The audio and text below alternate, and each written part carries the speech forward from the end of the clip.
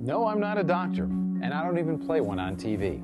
I'm actually an actor hired by the Federal Trade Commission to show you why it's best to use a healthy dose of skepticism when you see ads for cancer cures. Scary and cruel as it is, there are companies set up to take advantage of people with cancer, promising cures that aren't proven to work and may even be harmful. If you or someone you care about has cancer, the last thing you need is a scam. What's the first thing you need? To talk to your doctor.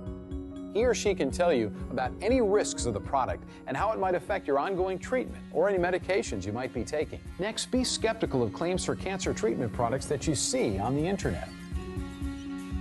You'll hear about supposedly hot products like Black Salve, Laetrile, and Esiac-T, and how they can provide relief for your symptoms or even a cure for the disease.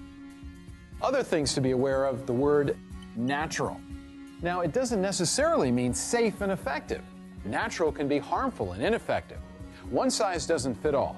All cancers are different, and no one treatment works for everybody. Even two people with the same diagnosis may need different treatments. Now, exactly how do these scams work to earn your trust? They use testimonials. They seem real, but testimonials can be completely fake. I looked like a doctor, right? And those patients you see, often actors paid to endorse the product. They use technical jargon, a lot of it. But scientific talk doesn't guarantee scientific proof. Big words from a medical dictionary are no substitute from the plain facts from your doctor.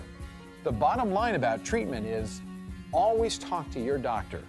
For more information on how to spot phony cancer treatments and supposed cancer cures, visit ftc.gov/curious. You'll also find sources of information that you and your doctor can trust.